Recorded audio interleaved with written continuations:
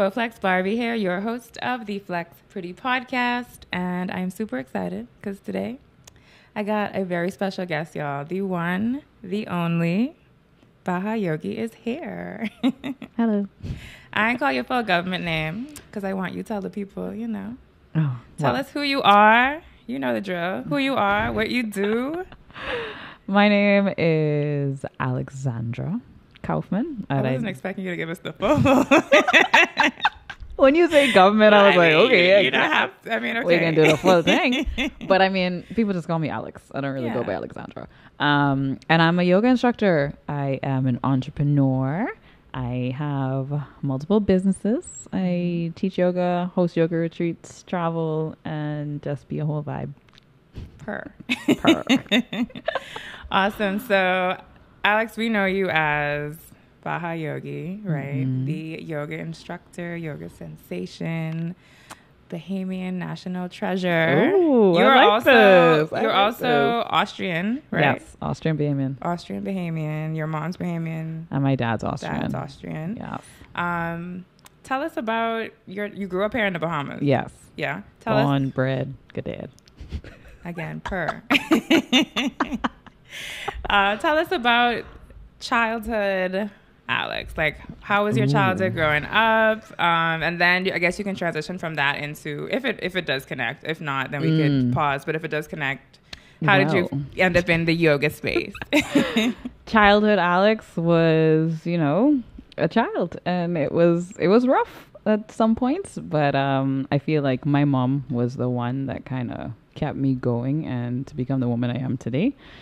Little rocky waters growing up, but other than that, it was a beautiful experience. I mean, there's no connection to me practicing yoga. Okay. I feel like if anyone told me back in the day that I would have been a yoga instructor, I would have just burst out laughing because that was not in the cards at all. Like, I wanted to be a forensic pathologist. And that's what does the forensic pathologist do?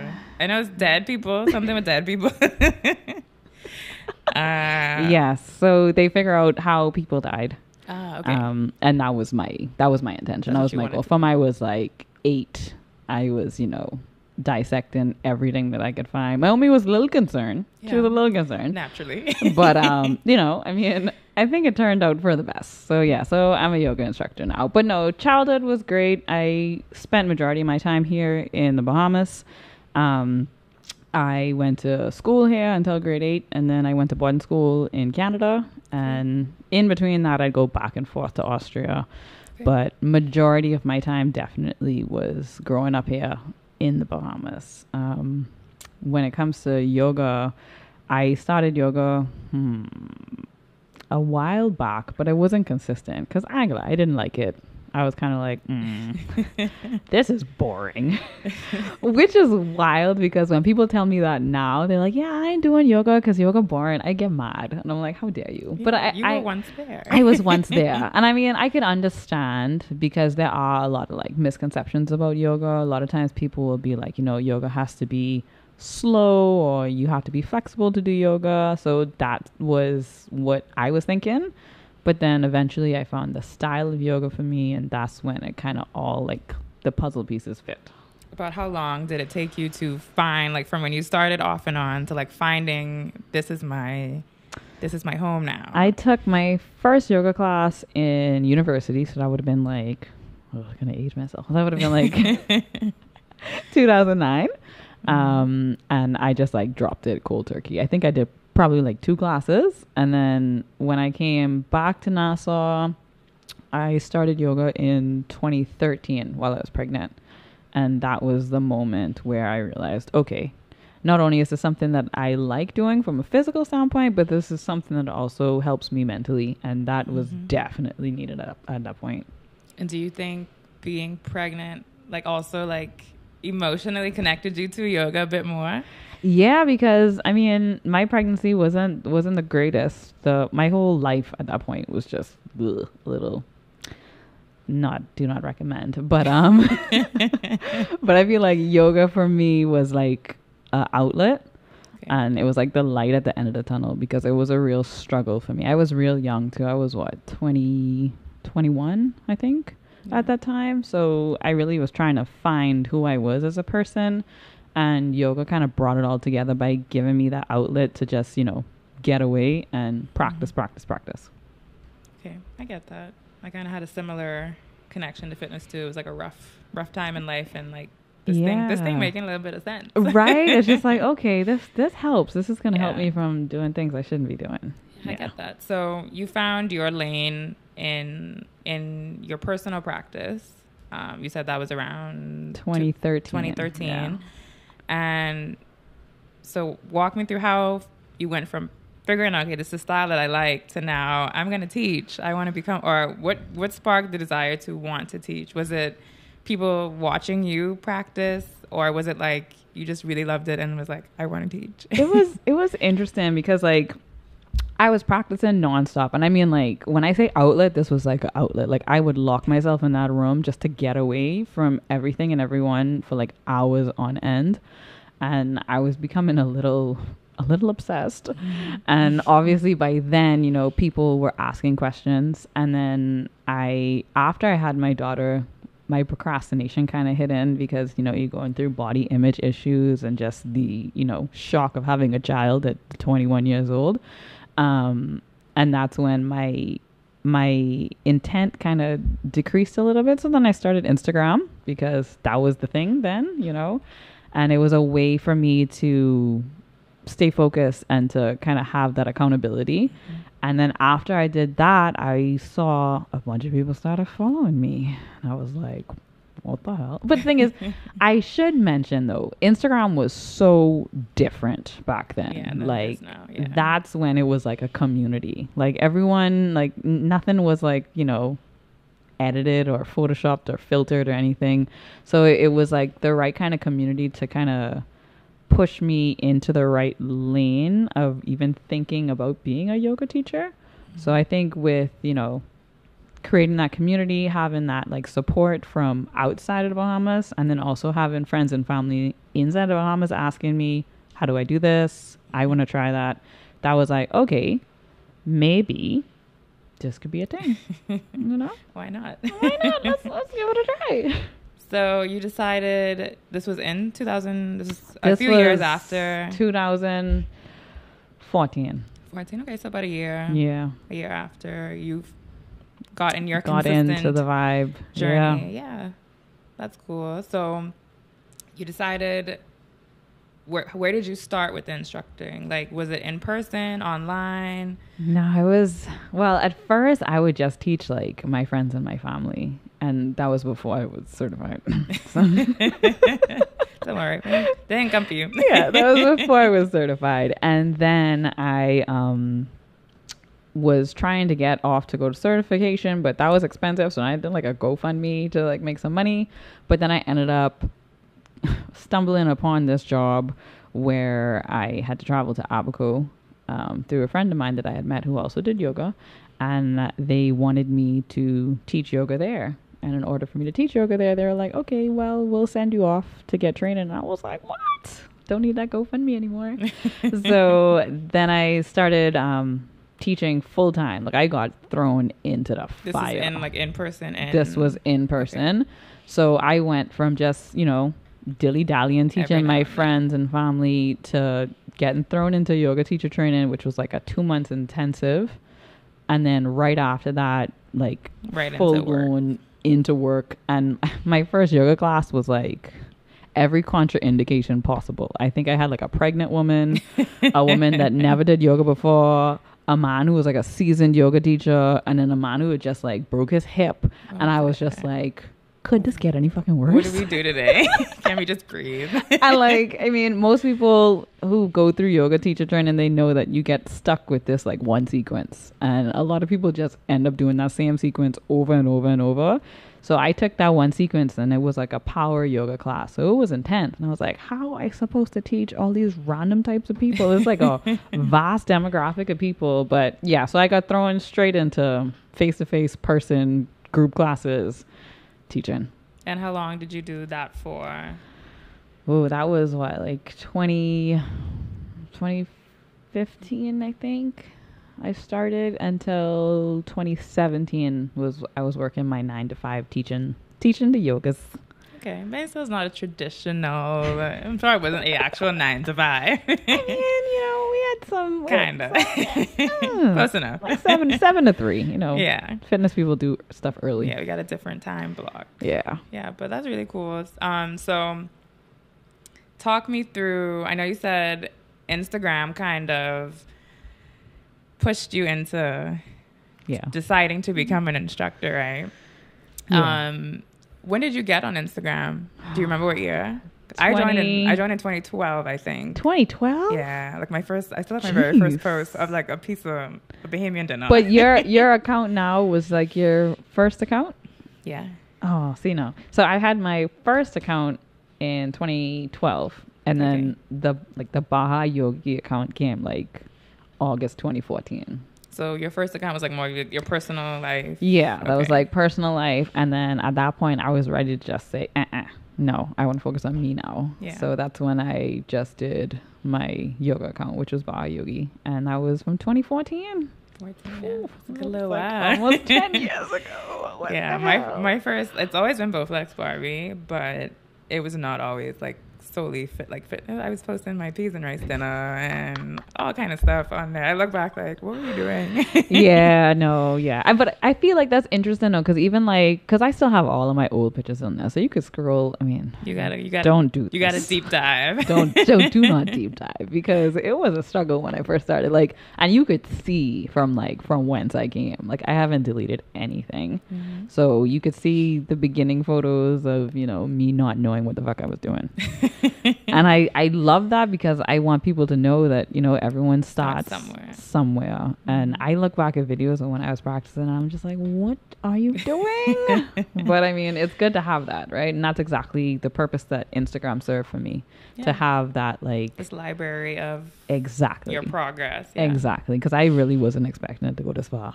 No, boy. I was like, what is this? Like, people paying me to teach them how to stretch? Like, this is wild. Does it ever feel like overwhelming, or did it ever at any point feel overwhelming when you had you look at you're like almost 500,000 or more than 500,000? Yeah, and you're like, all these people are like watching me and they're expecting it's still overwhelming. I feel like it was overwhelming from jump, like especially when people started recognizing me and stuff. And, when celebrities started following me, I was just like, okay, this is getting out of hand. Like, what the hell? But I feel like it also is a good push to keep going. And outside from, anyone famous or whatever, but just, the people that reach out to me to let me know that it's inspiring. And especially in the yoga field, there's not much representation. You don't see much people of color, really. And especially when I first started, it was just the same type of person. It was just thin white bodies, and that's just the reality of it. So I think for me now in this space, it's a motivation, because I feel like I was able to put a space for representing women that look like me, or women who just want to have space held for them. Yeah, I definitely, I don't see a lot of it. I'm seeing more. You're seeing more now. Yeah, but that's within the last maybe 5 years. I'm seeing a bit more. Yeah, the industry is very whitewashed, and it's ironic because that's not where yoga comes from.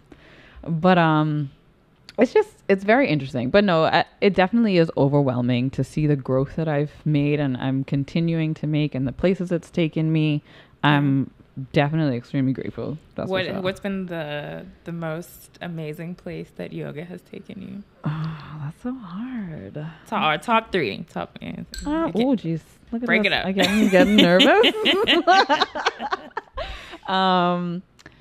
I'd say retreat-wise, it doesn't have to be retreat. It could be work. It could be.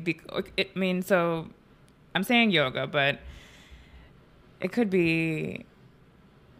I don't want to say not yoga, but I get what you mean. You know what I mean? The exposure. Yeah, that being Bahayogi has given you the opportunity to go.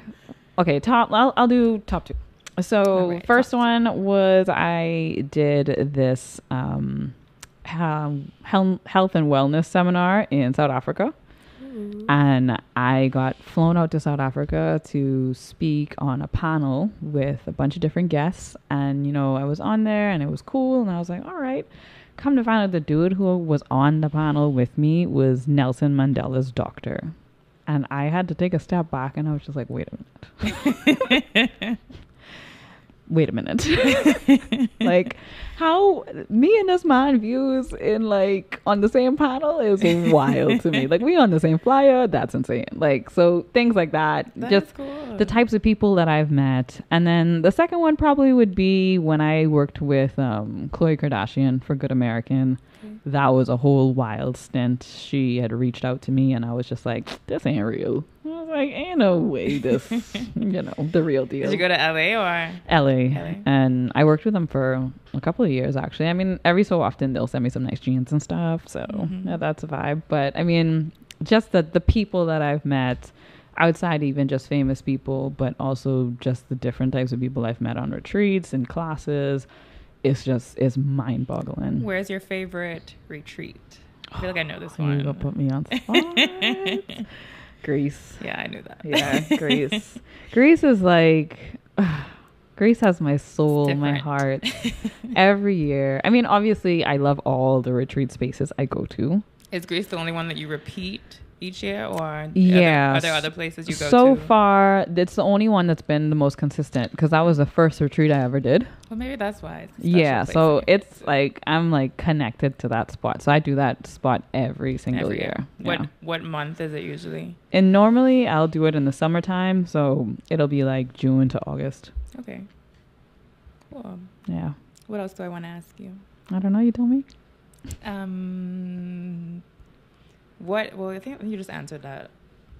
I feel like you did. I was going to ask you, what's your favorite thing? Well, now I can ask you, what's your favorite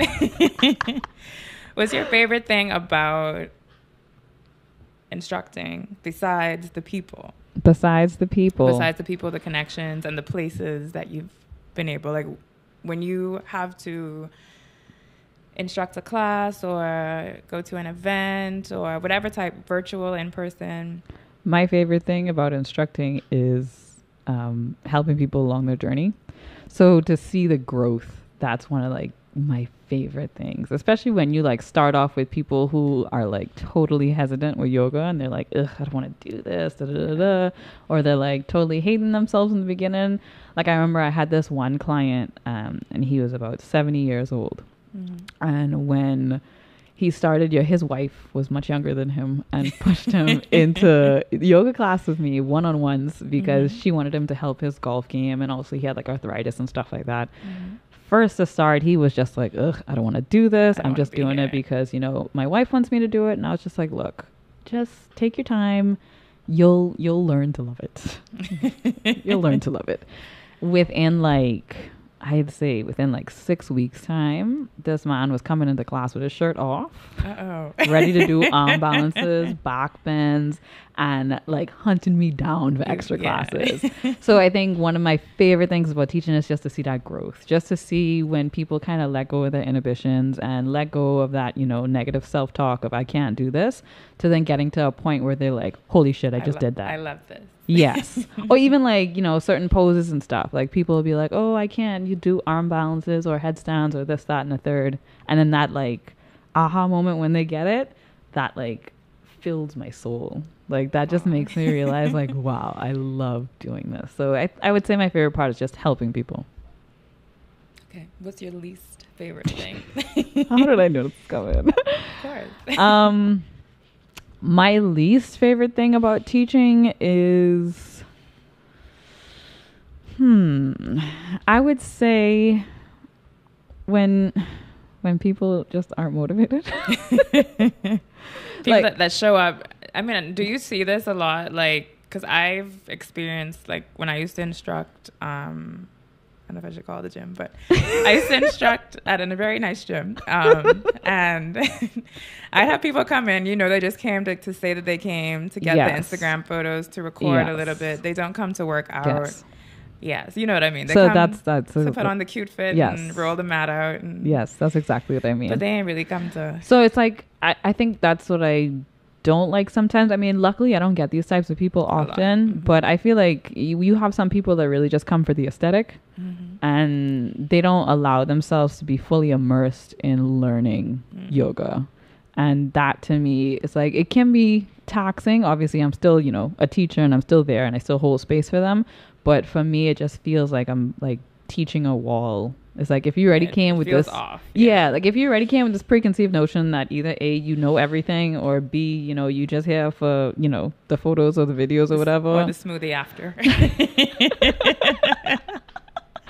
Then it's just like, why am I even here? Right. Yeah. But then also, I have experienced some really weird things with being a teacher, especially with being a teacher of color. So that would also be another one of my off moments of being a teacher. What do you mean? Ooh, specific? child. I feel like you told me this story before. Yeah. But I think you should share it. Because it sticks to me. Like, being a teacher of color, I've experienced a lot. And it's just like, a lot of times people don't think you're a yoga teacher. They don't feel like you're a good enough yoga teacher. I remember one time I was prepping the studio for a class, and this lady came in. And she looked at me real stern, and she was like, make sure you mop the floors before the yoga teacher gets here. And I'm like, Burr? I was like, big and bold name tag. Yeah. Alex Kaufmann, yoga instructor. You can see this. Maybe, janitresses wear. Child, I was like... Maybe not yoga clothes. I mean, put the I was obviously context clues. a yoga teacher. And I was like, Mom, I am the yoga teacher. And she was like, gasp. I didn't know you people did yoga. And I was like, you people. We created yoga. We made it. It was wild. Is that what you said? No, I didn't. Because, in hospitality, you have to still be nice. And you're like, I was just like, oh, yeah, I'm sorry for the confusion. But, I mean, me now would not have said that. This was during your work. Yeah, this was during my 7 to 3. Yeah, okay. My 7 to 3 hospitality. I was going to say, yes. because you ain't coming up into my no my brand class talking like that. Ain't no way. But even then, she was just like, oh, I'll have to think about if I'm coming to take this class. And I'm just like, well, you go ahead and you think about that. But take your time. Yeah, I've had weird moments. I've had people that will, question if I know anything. People who would just sit in the back of class to make sure that I'm a good teacher before they take the class. And I feel like people kind of have preconceived notions based on how they see me on Instagram, because I'm in a bikini. Oh, that you're going to teach in a bikini? Oh no. Yeah, because people assume that since I'm in a bikini, I'm on the beach, that I guess I'm some kind of bimbo, that I'm not like smart, that I don't know what I'm doing. And I've had people tell me that. They were like, oh, I thought you were just about taking photos on Instagram. I didn't think you actually knew what you were doing. Hitting the splits. Yeah, and I'm just like, that's just so wild to me. But I mean, for the record, I am well versed in yoga, anatomy, and all of those sorts. So, no need to have preconceived notions. But I think that's one of the most uncomfortable parts of teaching. It's like, sometimes people just don't take me seriously, which is wild, because I don't think any of those things should lead to people not taking me seriously. Agree. It's like, come on, stick with the times. It's 2023. Yeah, we don't have to be one thing. We are well versed. Yeah. Well versed. Yeah, but I get that. I've heard I've had even people come on the podcast, other people in the fitness space, wellness space, say that, their experiences with starting out, especially, they were like, people didn't, as a woman, people didn't take them seriously, didn't think they knew what they knew their stuff, or they were qualified to give people advice and stuff. Yeah, I also find it really interesting, because I really wonder what parts of me play a deeper role in them thinking that. Is it the fact that, I mean, because this is outside the Bahamas too. This is like when I've taught, all over, especially when I teach in the States. Sometimes it can be a little like shocking that I'm a yoga teacher. I'm not sure if it's because, I'm a person of color. I'm not sure if it's because I'm from the Bahamas, or if I'm not sure if it's because, how my Instagram is, because I'm always on the beach, et cetera, et cetera. But I feel like it's always interesting to hear what people's assumptions are. Do you find that the people that come to well, I guess that would make sense. But people that come to your classes, they're people that follow you from social media. Do you think they come with these assumptions to be like prove themselves right, or to be like, or is it just like they come and then they realize like, okay, I was wrong? Yeah, I feel like there might be a small percentage of people that do that. Majority of people that come to my classes or come to my retreats, they actually know, okay, wow, she knows her shit. She knows her stuff, yeah. Yeah. But like they've taken my online classes or like things like that. But these are people that are in your community. Exactly. Yeah. But I'm sure I do have some people that are like, let me make sure she know her shit kind of vibe. And I'm always like a mic drop. Yeah. Whatever the fuck you thought. But yeah, I'm certain there's a lot of people like that. Because as I said before, I've had people literally tell me to my face, like, oh, I wasn't expecting you to know shit. I just I think that's just wild. It's wild to me. Like, even I remember someone asked me, like, they were talking about Canada, and I was just like, yeah, I lived in Toronto for a bit, and they're like, what? And they're like, oh, we didn't know, Bahamians traveled that much. And I'm like, it's a direct flight. I'm like, yeah, I went to University of Toronto, which is where was that? Where were you having this conversation? That was at myself in a tree. Okay. I just wondered, was it hair or no? It was hair. Okay. It was hair. But it was the comment was made by someone who's not from here. Yeah. And I was like, I went to University of Toronto, which is like one of the best universities in Canada, and she was just like, mind blown. Yeah. Like, oh, you went to university? And I'm just like, yeah. Wild, and I'm here. Who would have thought? But yeah, no, it's always interesting, and I feel like social media kind of lends to that too, because people think they know you. Yeah, and they know you. They feel they know you from what you decide to share. Exactly. And depending on what that is, they feel like, all right, I know. Entitled. Yeah, I know everything about. Yes, 100%. I get that. So, Alex, you mentioned earlier that when you're talking about Instagram, when you got on Instagram, it was back in the old days. Old days. That 2012, 2014, it was different. And I agree, it was definitely a different space. But talk me through talk me through that. Like, when do you feel like it switched?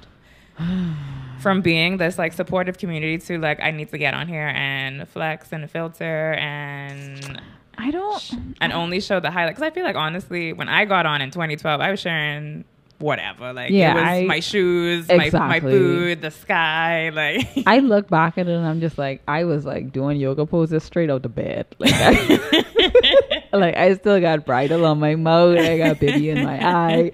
I was just no fucks given. And I love it. Yeah. And I try to bring that back now. I will post, things that just ain't working out. I will just let people know, hey, I ain't good at that. But I feel for me especially, I feel once I started gaining more followers, I almost immediately felt like I had to pretend to be something I wasn't. There was this moment in my Instagram, my practice, where I was then trying to emulate what other people were doing, and it just felt so cringe to me. So back in the day, everyone had a certain brand of yoga leggings, I'm not going to mention, and I was just trying to be like that person. And that was the moment when I was just why am I even doing this? And then I was like, how can I convey what my practice is and still make it something that belongs to me? And that was when I went on the beach. Because I'm from the Bahamas, I went on the beach with a bikini. I get this all the time. Why do you practice yoga in a bikini? It's wild. But anyways, aside from that, so that was a way of me kind of creating my own space and utilizing the things around me. Because also at that time I was living in a tiny ass apartment and I didn't have no place to put no yoga mat anyway. So I had to take it outside, right? Without breaking things up. Exactly. So I think for me, maybe that was probably about 2 years in of practicing and being on Instagram that I kind of felt there was a shift. And I got caught up in that shift where I was trying to make everything look perfect. And that just didn't feel like me. So that's when I kind of reeled it back in. I was just like, you know what? We are posting, no fucks given. We're going to post whatever we want, whenever we want, however we want. And that was, I think, the beginning of me now.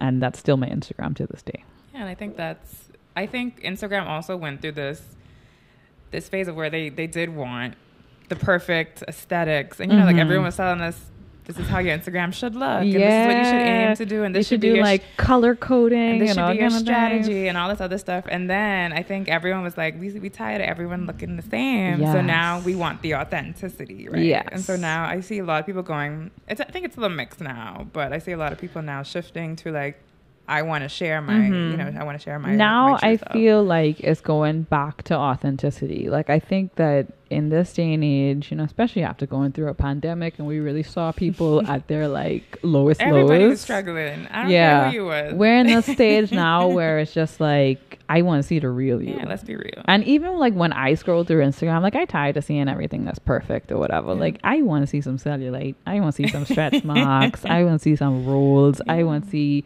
some, ingrown hairs. I want to see it all. Like I want the real deal. More or less. Yeah, more or less. I got you. You know what I mean? But I just want it to be real because even like sometimes I catch myself scrolling through Instagram and I just start like nitpicking, and I per se don't want to give that kind of content, which is why I make sure my content is as real as possible. It may seem perfect to some people, but to me, it's definitely me putting my all out there. Yeah. But I think now we're in that space where more people are valuing authenticity. Yeah, I agree. I think, I don't know, I guess I think the pandemic, maybe. That was a struggle. They were just fed up. Like, I was fed up. Give me real stuff. Give me the real stuff, please. What do you think?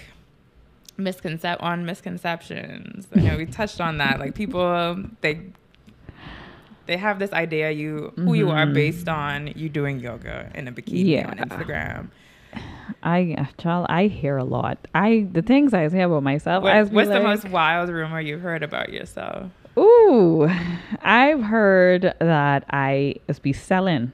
Wow. Yeah. I be hearing all kind of things. But me and Nathan go in this debate a lot. Like he's like, nowadays a lot of women are like, I say modern women in today's day, because today and just I don't know what modern women means, but he's like, a lot of women now are like have this a man has to be paying for me to do XYZ and paying for X. He's like, but isn't that just another way of selling? Like, is that not selling yourself? You're saying I'm not going to sleep with you, I'm not going to be in a relationship with you unless you're paying for XYZ. I think like for me the whole thing that I've heard is that I am a what? I'm so scared of what you're about to say because you don't want to say it. No, I mean like I've heard a lot of things. Like people just make assumptions about me since I'm in a bikini. They just assume that I'm like, I don't want to say loose because that's just a weird term because we shouldn't be judging women and their sexual history anyway. But they make assumptions that I guess I'm just an IG model or whatever, and who just friends with a bunch of celebrities and this, that, and the third. Like it's never taking me seriously, which is really wild to me. But I mean, there's only so much I can do about that because it's really just how my body shape. Because if I was like thick, like skinny, or if you were a Slim Jim, yes, it wouldn't be an issue, right? I've seen other content creators create content in bikinis and skimpy stuff, with and not as many curves. And I think that just goes to show the sexualization of curvy women, and that's something that I deal with a lot, even when it comes to like modeling gigs and stuff like that. There's like a in between. So either you're like super skinny and then it'll be like art or fashion, or if you're like really heavy set, then it'll be like body positivity, confidence, like, which also I think is like a backhanded to bigger women, like, oh, you're so confident for doing that. Like, no, she's just existing. She is herself. You don't have to deem it to confidence or whatever. But in the middle, there's like curvy women who look like me, and then it's just like, use a hoe. Straight up. Too much breast, too much bongi, use a hoe. Like you can't you're walking sex, like Exactly. So no matter what I do, so even if people say, oh, put on some clothes, like I remember I have this photo of me holding a bird, and the bird is in the foreground. I kid you not, it's still on my page. The bird is in my foreground and I'm in the background, and I'm wearing a long sleeve shirt, right? And it's just my face and my upper body in the picture. And I still had someone send me that photo and said, oh yeah, I love how you're holding that bird. And I'm like, it really doesn't matter what you're wearing. No. People are going to come with their assumptions anyway. And that's really it's not my priority. How did you respond to that guy? I did not respond. I was just like, this is wild. This is wild to me. But yeah, at the end of the day, it's not my responsibility to take care how anyone perceives me, because people could be perceiving me all day long. At the end of the day, I know who I am, and that's just all that matters, really. But it is wild. I be hearing things about myself that I just be like, really? Tell me more. What else did I do? These are the wildest was all that you saw. Yeah, that I'm, I guess, IG model. IG model. Yeah, but it's wild. But yeah, and then people will kind of make assumption based on like who follows me and things like that. It's just you have plenty of time. Right? And I'm just like, all this energy, right? You could be doing something so much more. You could be positive, making yourself a better person. You could be becoming the better version of yourself instead of spending all this time analyzing what I post and why I post on Instagram. And like, I feel like it gets even more stressful because the space that I'm in now of being able to wear a bikini on the beach, especially a thong bikini, let my fucking cellulite swing in the wind. I would have never, ever imagined getting to this space because I grew up deep in like insecurity, self-esteem issues. Like it was a real struggle for me beginning to like love myself, learning how to love myself. So it's wild that you do all this inner work to come to this space now to still have to deal with horrible people that make assumptions of who you are, and they don't know like all the work you put in. They don't know how you still struggle in now when you look in the mirror. Like to some people, you may seem like you look perfect or you have the goal body or whatever, but you never reach that state where you're just like, wow, this is great. Especially women, especially as women, right? Because our bodies are trends. Like just the other day, they were like, oh, the small waist, big hip is no longer popular. Everyone wants to be skinny. And I'm like, well, that's just how I'm shaped. Yeah. So how is this no longer a trend now? Like, I'm just supposed to take my bungie off? Yeah. Well, some of them can. For the record, I cannot. Yeah. She can't. I cannot. Some people can. Some people can, but not I. But yeah, no, I feel like it's wild to me. And it hurts sometimes because I've come far. For loving my body and loving the space that I'm in, and also that consistent effort to growing into the woman that I want to become.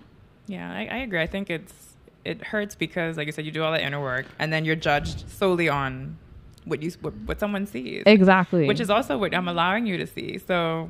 Exactly. Like I'm sharing this, because I'm not sharing it for you, but I'm sharing it because I've come to a space where now it's just like, wow, I feel like I look good. Yeah, I feel good. I look nice. Like, wow, look at me. Growth. Yeah, I totally get that. When I started out, like from I was 14, people was telling me, you can get bulky, you can be big, you need to stop. Right here is good. Like, don't do no more. And I'm like, leave me alone. Yeah, and that's another thing. People always have like opinions, like, "Oh, you gained weight. You lost too much weight." I'm just like, can you not? Like, and that's another woman. Like, we fluctuate so much as we get older, our bodies are going through something. 3 weeks out of the 4 exactly every month. So like, yes, our bodies are going to change with and time. I get those questions all the time, especially from other women. They're like, well, how much do you weigh? How tall are you? This, that, and the third. Like, what do you eat? And worry about yourself. And I tell them, I'm just like, look, like, please just focus on creating a you that you are happy to, live with, to see. Like, you don't have to do exactly what anyone else is doing, because what I eat, what I do may not work for you. You have to trial and error, find what works for you within a healthy standpoint of, you know, and a mentally sane standpoint that you can maintain that. It's not just like, you know, crash dieting or things like that. It's building that woman that you, when you look in the mirror, when you wake up in the morning, you're like, wow, I love you. And I'm going to continue to work on you. Right. But it's wild how the microscope is on us as women, especially with social media. And that's just something that I really just have to take a step back from sometimes. Because social media in total? Girl, it's a struggle out here. Do you feel like because so much of your work is connected to social media that sometimes it is hard to actually step? I struggle with it a lot. Like I'm like, I aspire to get to the point where I could just give my phone, my credentials to someone and be like, I need you to deal with this. I think about it all the time. I ain't gonna lie. I just be like, you want to get someone to manage it. Not even that. Like maybe today is the day I give up, go off grid and, you know, like change my name. Have you taken any breaks from social media before? Like longer breaks? I mean, not a break per se when it's just like I shut everything down. But I mean, there are some times where I don't post. And if I don't post, some people message me, are you okay? I'm just like, I'm fine. I'm good. But no, I mean, I take breaks in the sense of just, you know, trying to take a step back and putting the phone down for a bit. But it's hard. It's hard when it's your job. Yeah. Because especially now, you know, as your job, you have to continue with the growth. You have to continue with the engagement. You have to continue with the traction. And it's just like, now it's like, before Instagram, you could just post a photo, you're fine. Now you have to do video content, you have to do reels and carousels. Exactly. And I'm just like, it's becoming a lot, but it is, luckily, and not many people can say this, it's something that I love to do. And, you know, I am grateful that I have a career that is fairly easy. Right. I say that it's easy because you enjoy it. Exactly. It's easy because I enjoy it, but also because, you know, it's a passion and it's all connected for you too. Exactly. And I'm doing it on my own time or whatever. But I'm grateful for that. But sometimes it is, you know, taxing where when you add in all the personalities and the actual engagement that's not always positive, your body and your mind, your body still has to go through all of that, right? You still gotta read the stuff you don't necessarily want to see. Exactly. and at the same time be a mother. Like that in itself is... We didn't talk about that. Well, we did a little bit. We talked about the pregnancy. Thank you. Yes. So you had Finn? Yes, Finn at 21. 21. You were 21 when you had her? Yeah. Okay. And we ain't gonna tell him. Yeah, she probably telling her what Finn is, but she's of age. She's of age. she's getting there. She's old. She's 9. How has motherhood been for you? I know you said it was a bit of a struggle having her. You say young, really young. Now, I feel like that's 21 young. now is like. The thing is, for me, I feel like that's young because it was not, you know, in the plan. Yeah. That's not how I saw life going, but it worked out for the best because, you know, I love that little girl. Like she's my best friend. But I mean, as a single mother, she is my everything. She is my purpose, my passion. I know that sounds so cliche. I feel like everyone says that, but like the reason I am who I am right now, like working on my confidence, working on my mental health, working on, you know, being able to run a business like on my own, for my own, like just everything is for her. And I want to be able to inspire her. And I already see like little pockets of it, of how she, like, you know, she doesn't care. She doesn't give a fuck. I've only seen her on social media. She just looks like the most confident. Like. Oh yes, she is everything. And outside from just you know like soaking up her confidence, she is very emotionally in tune, and that's something that I really wanted to make sure that she had a grasp on, because it was something that I didn't really have much when I was younger. And yeah, that girl, she is my everything. Like and even like sometimes she'll be like, aren't you supposed to be recording content? She'll be like, keep you accountable. And she'll be telling people, like people are recognizing, and she'll be like, yeah, I'm Bahayogi 2.0. Oh, it's it. Like, oh my God. She's like, you don't know who my mommy is? My mommy, she Instagram famous. I was like, oh my God, calm down. She's at that age now. She can pop up. Yeah, even like some of her little friends at school, they'd be like, that's your mommy? that's your mommy. Oh my God, I thought that was your sister. I was just like, okay, calm down. Calm down. Let's calm down. But no, it's being a mother is a beautiful thing. And love that. I feel like I never could have guessed how amazing it would have been. But to have a little mini me, because she literally is me. Like, I can almost like... Yeah, look alike too, yeah. I could guess what she's going to do based on what I would have done at her age. And while that is kind of scary, especially for her teenage years, I'm into it because... Well, you know, she's going to be good. Yeah, no, she's going to be great. She's going to be great. Because at least she'll get the confidence to start. Yeah. Or at least have like the foundation. And then I she had has nothing. you as the guide too. Exactly. Because I was swinging in the dock when I was growing up. It was a struggle. It was a real struggle. Okay. I can ask you that. Not on camera. What? What? I was gonna ask you, do you want more? Oh, ooh, no. No. I mean, I think I would. I would if, you know... If everything's right. If everything is right and I didn't have to work. Like... I feel that. Like, I just want to sit down and don't do shit. But no, I feel like Finn, since she's grown up with me, and I've grown up with her, obviously... It's a bit different, yeah. She understands my work schedule. So, and now she's of age where I can take her with me. So I'll take her on my retreats. She'll come to Greece.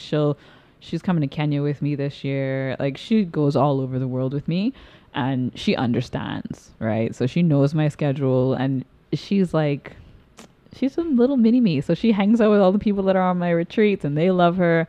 So I feel like to throw another kid into that would be a lot hectic. So it definitely would come at a time where, you know, I've settled down and not as on the go. Yeah, I'm not as on the go anymore, because I could do that with a 9-year-old and we could travel a lot, but with a newborn baby, you're in no gas eating thing. Madness. No. So let's talk about fitness. Yes. Let's talk about I want to say I started seeing you post more like fitness content maybe through the pandemic. Am I right? Have you? Yeah. But talk to me about. I know yoga is a form of fitness. Yes. It can be strenuous for sure. Yeah. Especially the type of yoga I practice. But yeah, no. I mean, fun fact: I am also a personal trainer and a spin instructor. Really? Yeah. I didn't know you were a spin instructor. Yes, I am. You taught in Abaco as well. Yeah. Yeah, Okay. I was a little Because spin I let you girly. teach one class. I know about that. But yeah, no, I mean, I also strength train. I have a trainer, Mario. He's freaking amazing. And then I also spin. I have a bike at home. So I try to mix it up a little bit. I definitely do understand the importance of strength training. They can go hand in hand with yoga. Mm-hmm. They are very, very important. Yeah. So I do a lot of fitness. I work on my fitness, you know. Were you an athlete growing up? Why you laugh? Why are you laughing? Why are you laughing? Ooh. I take that as a no. Okay. I made you laugh so hard. Why? Yeah, because I was just like, damn, should I lie? No, well, okay. Actually, I played rugby. Yeah. Such a rough sport. It's an amazing sport. It's the best sport in the world. That's the only sport I ever got into was rugby. You played rugby here? Canada. Well, I played rugby in Canada, and then when we came back here, we had a girls team for a little bit, but that kind of fizzled out. I'm not sure if they're still playing now, but I'm not playing now. They played for a bit in Freeport too. Yeah. So I think what had happened was I ended up moving to Abaco, and so it kind of fizzled out for me. But rugby was the only sport I've ever played. Before that, you would not catch me dead. Dead. And I only played rugby because it was like a prerequisite because I was doing therapy at the time. So you started that in university then? I started out in boarding school, and they said that I needed a way to release your anger, my anger, anxiety, and trauma. I was gonna say rugby is a rough. I remember I played I played volleyball in college, and my coach decided it would be fun to put us in teams and have us play rugby one day. And I just remember my roommate, she's very competitive, and we playing no tackle or whatever, like, or no contact. You need contact. She did not get that memo. Yeah. It's impossible to have a rugby girl not do no contact. We wasn't in no gear and stuff. Y'all don't wear gear, though. No. Yeah, see, that's not my type. That's what makes it great. I don't like people in my space. That's why I played volleyball. Me and my team on our side, and you on your side. No, rugby, you get up close and personal. I remember sometimes when I would be in the scrum, I wouldn't shave my legs, so I can like rub my leg against my opponent, so we can get the ball in the scrum. So I'm digressing. That's very. It got intense. It got intense. Like it was intense. That was like some of the best years of my life. The camaraderie, the community. It was chef kiss. Okay. Yes. But outside of that, nah. I wasn't doing shit in PE. I wasn't running. I mean, I used to run before puberty. Then the bongi came and it was like, nah, that's a wrap. Too much to bring along. Yeah. But no. So when did you decide, was it beef that you were going to like, was the spinning and personal training accompanied by the yoga cert, or like, I was a yoga teacher first, and then the place I worked at, they were just throwing me in everything. They were like, we need you to do this and this. You need to do this. You need to do this. And I was like, okay, cool, fine, I'm good. Like, but nah, yoga was the one thing that stuck. That you really like. Yeah, like, I mean, when it comes to fitness, like strength training and stuff, I mean, I can personal train myself. I mean, do I want to personal train other people? Probably not. I definitely. Train me? Pressure. We should do that one day. You should set up for you to come in the gym and put me through a workout. And then I put you through a flow. Yeah. Good. We'll be on the same level then. First of all, I don't know if I should be flattered or offended. You should be flattered because you're like fitness god, man. Yeah, no, I couldn't. I mean, I definitely could. I could, for sure. But it's just, for me, yoga is more my thing. Like, I'm all, I can write a good ass regimen. But when it comes to like watching people doing reps and sets and all that, does get a little dry for me. Like, I just want to do it on my own. I get it. Yeah. I get it. Like, it gets a little repetitive. Yeah. It does, but I think, at least for me, like when I'm training clients, we talk too. So in that space, it's not just like, all right, 1, 2, 3, 4. Like next thing. I mean, it is very repetitive. But yoga can be too when you're going through. It can salutations. But I feel like for me, yoga just seemed more. It's more my job. From an instructor standpoint, I think it is a bit different that you're walking around a class, like adjusting people. Whereas training is like, I just gotta watch you and tell you exactly. I'll just be sitting there watching us struggle, like just chilling, sitting down on the bench, like while we dying. I don't do that. I get up. I move around.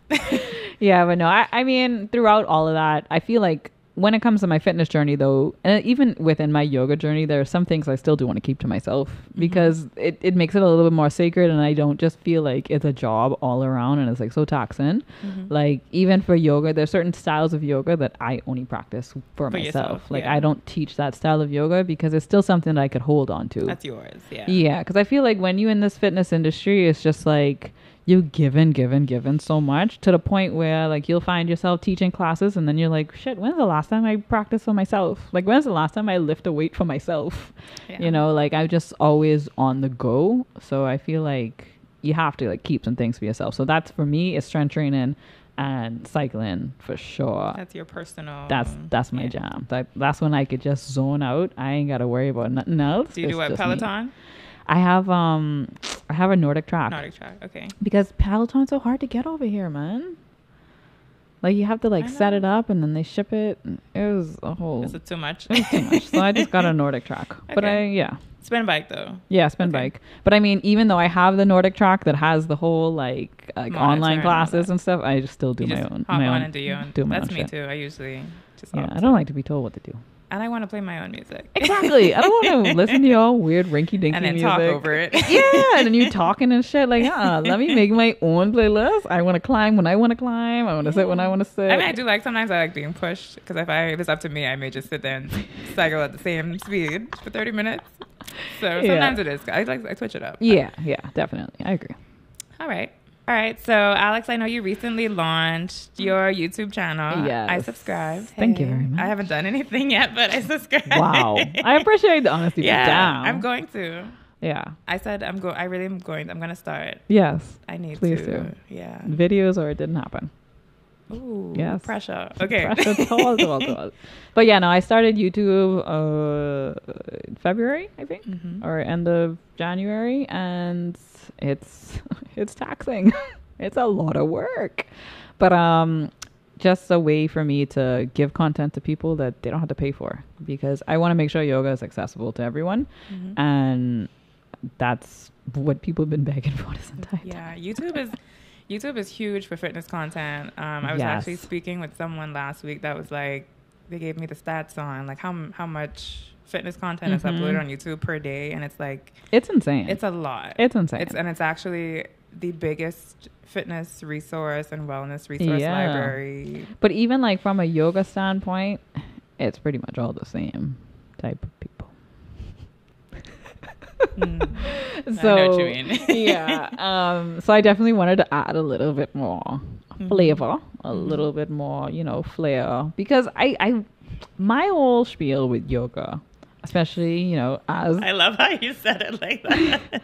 As an instructor, is I want people to know that yoga can be different. Like, it doesn't have to be the water droplets and slow movements and stuff like that. You could, practice yoga to some soca music, some dancehall, some reggae. You could have some calisthenic based movements. You could sweat in yoga. You could focus more on like arm balances, handstands, just like stuff like that. Like, I want people to know the variations when it comes to yoga, and stop having this like preconceived notion that, it's just something that like skinny housewives do. Like, no, seriously, man. I get it. It's not just for the rich and famous. It's not just for the rich and famous. It's not just, when you want to, get a quick little stretch in, or when you want to feel zen, or what people tell me, when you want to fall asleep in class. Like, there's so much more, and I really want to convey that with my YouTube channel. So I'm slowly starting to push out more content when I get the time to, get stuff on there to kind of put into that big mass of fitness content that you could see different things. And definitely a lot more things come in for sure to immerse people into my style of yoga. Is the channel going to be primarily yoga content? Are you thinking of like diversifying it a bit? I'm thinking about putting some lifestyle stuff on there too, like some recaps of my yoga retreats and then hauls and stuff like that to really, because I mean, when you even really look at like yoga content on there, like, yeah, there's fitness content, but like when you're looking for like the right type of mat to buy, or the right type of blocks, or what do you need to start, the alignment's sake, like a lot of that isn't really on there. And then I also want to diversify it where it's not always just me, where I can get, someone to speak for people with disabilities, or someone to speak for, women who may have bigger breasts and want to modify a posture or whatever. I can't help you with that. Damn it.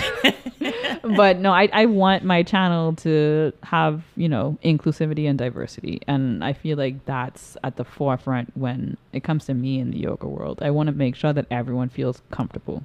I love that. I know when I started YouTube, I had people that were like, in the comments, like, it's so refreshing to be following and subscribing to a fitness channel where the people look like me. Yes. Like, and I was very intentional about bringing on, I had beginner to intermediate to advanced, all different body types as my guests. So important. And people are like, like, and these all of them, they're getting it. So they're like, it's good to see like you don't just have a bunch of people that look like they've been working out for 20 years, teaching me how to do this thing and yelling at me, but you got people that just and I feel like that's important too, because even sometimes me as a teacher, like obviously I've gained some flexibility and mobility now.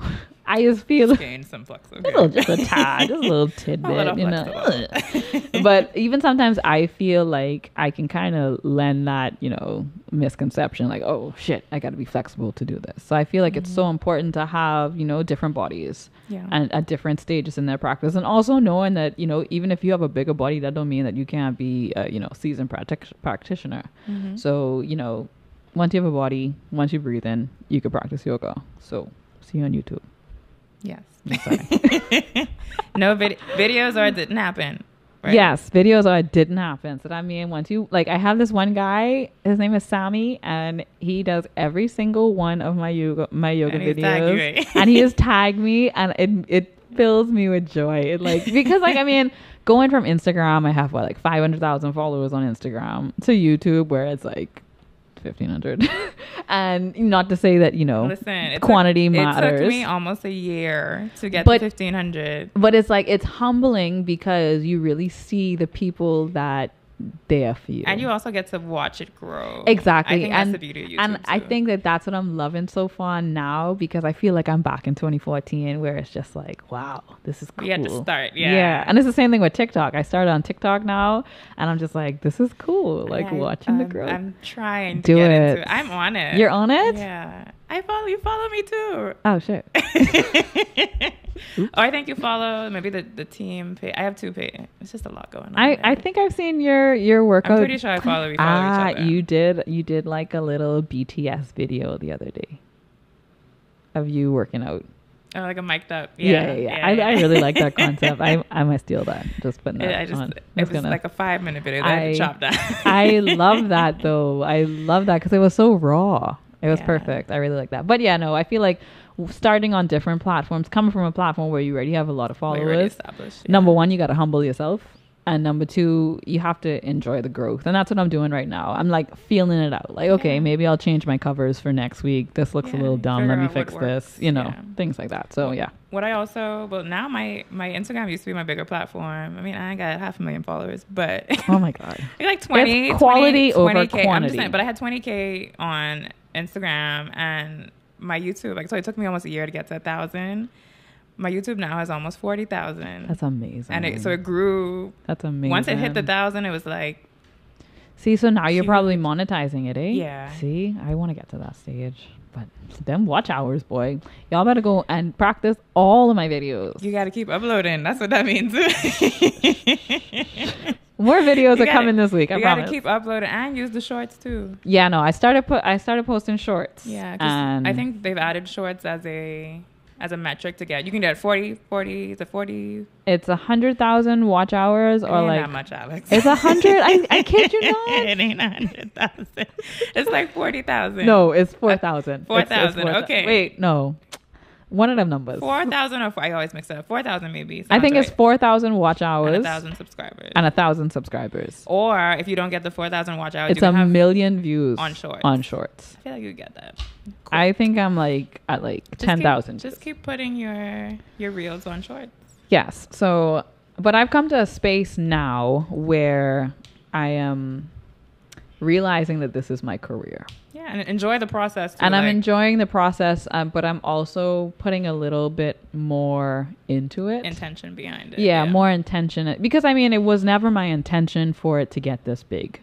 And so now I'm realizing, okay. It's this big. Shit. It's this big. Let's start. Let's make it make sense. Yes, let's make it make sense instead of just, going out on a wing and a prayer. Mm-hmm. So now I'm planning more stuff. So definitely going to see more vlogging. I love it. Oh my God. I love watching vlogs. I hate doing them because I always feel like people are going to be like, just girl, talk about it. That's what's like holding me back. But I'm going to start doing more vlogging. I'm going to do like some BTS stuff. Especially how you travel. Yeah. Exactly. It makes sense, right? But the anxiety in me is high. Just do it. It's high.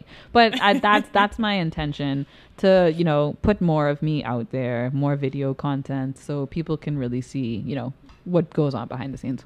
I would like to vote for travel content and a day in the life.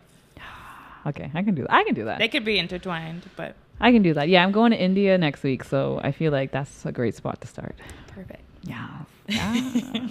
So are you going to India for a retreat or? Yeah, so I'm going for a 2-week intensive in style yoga called Ashtanga. So you're doing a... No, I am taking... you're going to participate I'm going to someone else's retreat. Ooh. So I am leaving my teacher hat at home and I am going full student mode. I cannot wait. How long is it? 2 weeks. 2.5 weeks. 2.5 weeks. Okay. When's your next retreat? My next retreat is in June. I have a couple more spaces left for it. It's in St. Lucia, June 22nd to the 27th. A whole freaking vibe. You've done St. Lucia before. Yeah, so I'm going back to the same venue, which is one of my favorites. All of the rooms are like ocean view, and this time I got breakfast, lunch, and dinner included. A 60-minute massage, 3 different excursions. When is it? June 22nd to 27th. Don't give me that. Yes, I mean, I'm here for it. Let me know. But yeah, and then I have that, and then I have Greece. I have 3 spots that just opened up. Greece is in August. August, okay. Everything else is sold out. Okay. When is your birthday, Alex? August 8th. I'm a Leo. 8th. You're a Leo. Yes. I'm August 30th. You're a Virgo. I am. Hey. Yeah. Y'all are the... Surprisingly. But you're not very... No. My chart has a lot of Virgo in it and Scorpio. I feel the Virgo in you a little bit. Yeah, it's there's a lot of Virgo. I'm very, we say in German, Zuchtordnung. I'm very like strict. Yeah. Very anal. My therapist actually asked me last week, she's like, how good are you with being good enough? Child. Or not being good enough, but how good are you with good enough? Like if you're doing something, how many times do you go back and like... It's never good enough. It's never good enough. Yeah, I'm like, I get okay when this is fine. yeah. It's never good enough. Yeah, the Virgo is strong in me. So I understand. It's not a bad thing. No. I mean, we create great businesses, obviously. We're quite successful. Yeah. Huh? Per. I love that you pause before you do it. I want you to head a pee. But yeah, no. So you got Greece and St. Lucia. Yeah. Those are the 2 for this year. So June and August. That's right there, yeah. Yeah. Okay. Which one? I know you're more excited for Greece. It's fine. No, St. Lucia's beautiful too, though. St. Lucia's gorgeous. I've never been, but I think my brother went. No, it's gorgeous. And he sent me pictures to tease me. The mountains, and it's top tier. Like, it's a beautiful destination. I'm excited for all of my destinations this year, like equally. I'm also doing Kenya. That sold out in like 2 weeks. Ooh. I was like, shit. I couldn't even like turn around. I was like, damn, okay, I guess we sold out. So I'm excited for Kenya. And when is Kenya? Kenya's in November. Okay, that's towards the end of the year. Yeah, so it's a whole vibe, man. It's a whole vibe. That's awesome. Mm-hmm. Top tier stuff. All right, Alex. We got my game. Oh, Jesus. I was wondering what this paper was this whole time. We got our game. It's very easy. A couple of this or that questions. Very light. Just want to get to know you. I mean, okay. We should know you a bit better now. I hope so. As we near the end, but it's a little bit more, some things we didn't touch on. Okay. I feel like this is going to stump you from the bat. Now, you can. I don't want you debating. I don't want you justifying. Just pick one, okay? Okay, I will try my hardest. Dogs or cats? Oh, shit. I know. Let's go. Oh, that's hard. No. 3, 2, 1. Okay. I'm going to... You could only have one of these for the rest of your life. No. That made it worse. That made it so final. I would say in this...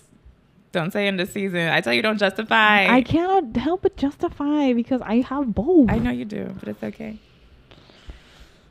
You dog. love one more. I know. Dog. I knew it. Dog. Yeah, I'm dogs too. Well, I mean, cats. No. Cats. I do love cats. I love them both equally. But you already picked dogs, so it's fine. Yeah, but I love them both equally. Okay. Call or text? Text for sure. Yeah, I'm text. Netflix or YouTube? YouTube. I just canceled Netflix. Really? Yeah. Those fees, man. What fees? What you mean, like the subscription? Yeah, it's just too high, and I don't use it. Yeah, you're not justifying. The way my ADHD is I really set don't up, watch it that often. I cannot. I watch Netflix maybe once every weekend. Exactly. I have no attention span to sit down and watch a show. It's just not happening. Yeah. Unless it's anime. But I feel like the moment I cancel, like I want to watch something on it. Nah. Only thing I can watch straight is anime. That's it. Other than that, I like anime. I love anime. We love anime. Oh my god. Okay. Good stuff. I never got into anime. I think I just worked so much as a child. There's a lot coming up right now. I mean, not in like a bad way, but a lot to unpack. My here. parents also didn't let me watch TV through the week. So, and then when I got older, I was working on the weekends with my dad. So like, I never really watched TV that much anyway. It's just I've just always have ADHD. So you actually have ADHD? Yeah, I'm diagnosed ADHD. Yeah, I'm not one of those people like. I feel like I need to be diagnosed. Yeah, I got diagnosed with too many things. When you got diagnosed as a child, or no, last year I got Last year. diagnosed ADHD and OCD and I may need to anxiety. get your contact who's do the diagnosis, because Child. me and Ethan been talking about it. We looked up some of the like signs, and we have a lot of them. Yeah, it's good to know. It's good to know. It definitely helped me along my mental health journey to have answers. The actual diagnosis. But I'm shopping right now for a therapist. That's the number one thing. So I actually just got one last week. yeah, that's what I need. I need one here. I had one when I was in Toronto, but I need one here. You want to actually physically go to them? Yeah. Do you? I don't. I mean, she gives me the option, but it's online? I do it Zoom, yeah. But she's here. She is here, so I can go to her, but I'm just lazy. I don't like to drive. I just want someone modern. I want someone that can actually deal with my issues and not judge me. So I feel you. yeah. I mean, if you want, she does free consults. If you want to talk Yes, to her. I will definitely get that information from you. Okay. All right, cardio or weights? Weights. Fuck cardio. Hey, amen. Savory or sweet? Sweet. What's your favorite sweet thing? I love fruits. Yeah, I know. Sorry. I was expecting like a candy or dessert. No, I mean I'm not big on candy, to be honest. I like desserts. I like a carrot cake or a cheesecake. Okay. But I definitely will pick fruits. You like fruit? What's your favorite fruit? Oh, that's hard. I like. I can't just do this or that. Okay. Yes, that's the game, Alex. My top three. My top three would be mangosteens, dilly. I love me a dilly boy. I haven't had dilly in a really long time. Ooh, I got like 6 dilly waiting on me back home right now. And then I also love pomegranates. Okay. Yes. Toast or eggs? Eggs. Do your chickens give you eggs? Oh yeah, every day. I don't pay for eggs. You know, I just researched because Margot was asking me, how do chickens mate? And I was like, I don't know. It's brutal. I know that they do, but the mother can also do eggs. Yeah. Without. Yeah. So and if she doesn't mate, they're not actually chickens, right? yes. Okay. So it's kind of like a more or less like a chicken period. I was gonna say like a miscarriage, but well, I mean, that's a little harsh topic, but let's just call it a period. Yeah, it's a bit. But yeah, you need a rooster. Intense. You need a rooster. But even then, if a rooster fertilizes an egg, she still needs to sit on it for a good time. Which she may not really do. Yeah, and so if she's not in the mood, she won't sit on it. And sometimes they eat their own eggs. Oh, okay. Yeah. We digress. Mm-hmm. Physical book or audiobook? Oh, that's hard. There's a time and place, depending on. Sorry, I feel like I'm justify. I feel like I'm fucking up your game here. It's okay. But audiobook, if there's a good narrator. Physical book, if it's like, especially if it's like nonfiction and you want to take notes. But I do both. Yeah, I got into audiobooks more just because I fall asleep reading physical books. It's so bad because I like to read in bed, which of course is not the best place. Yeah, no. To read, and I end up falling asleep. Yeah, I'm reading a bunch of books right now, man. What are you reading right now? Right now, I'm reading a book called Piranesi, which is like a folklore book, and then I'm also reading Lord of the Rings. Okay. And I'm also reading the Graveyard Book, and I'm also reading. I can't read more than one book at a time. Yeah, it's a struggle, but I mean, I have ADHD. Yeah, I think that's why I can't. Like, I need to. No, I like different. I like variety. Yeah, so if I just I have this thing where I'll read a book and then I'll take it down to the last 20 pages, and then I'll just leave it. I do that too. Yeah, but I'll go hard at this one book for 4 or 5 days straight till I almost done. So I found that when I have different books and I read a different one each day, then I am more inclined to get through it.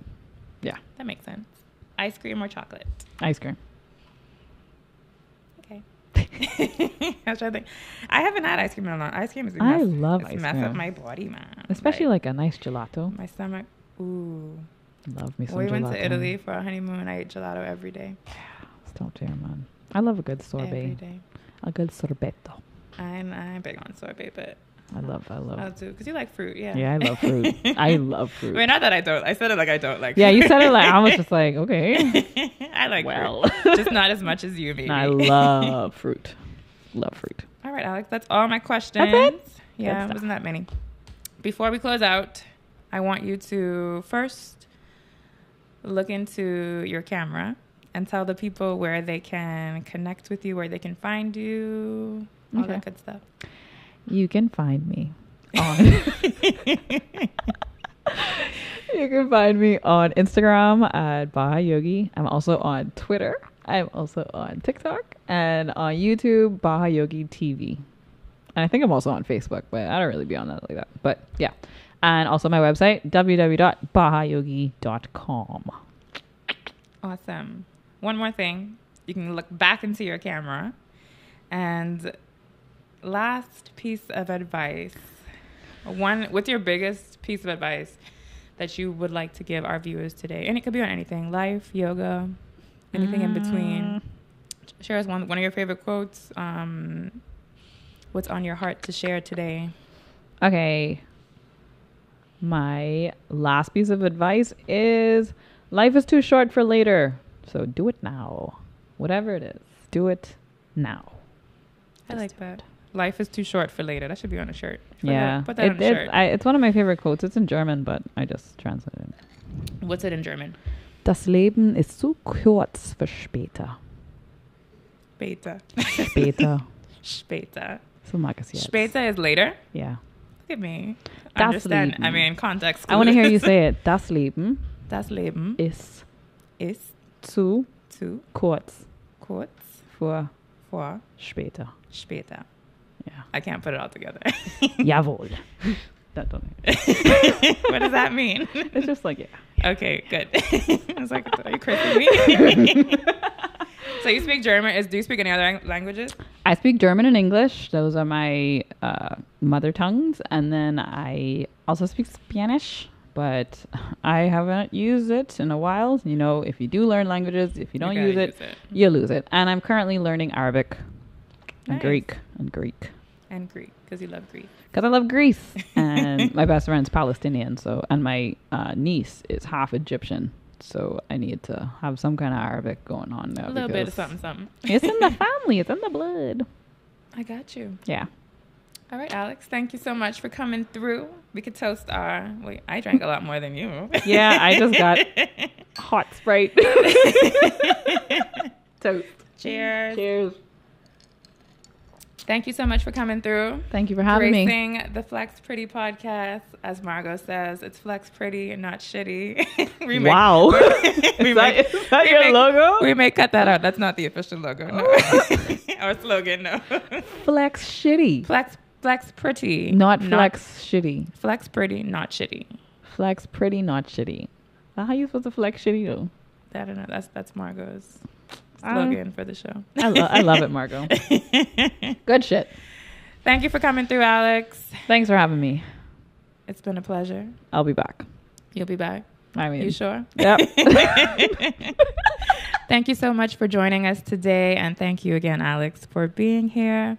If you enjoyed this episode, be sure to give it a thumbs up. And if you haven't already, be sure to subscribe. Also, subscribe to Alex's YouTube channel, Bahayogi TV. I will link it below in the description as well, along with all of her social media links that she dropped earlier. So you can be sure to connect with her, follow her. Be sure to check and see when her retreats are so you can get in on those because they sell out fast, you know. Ciao. Mm-hmm. And until next time, y'all, I'm your host, Bowflex Barbie. See you then.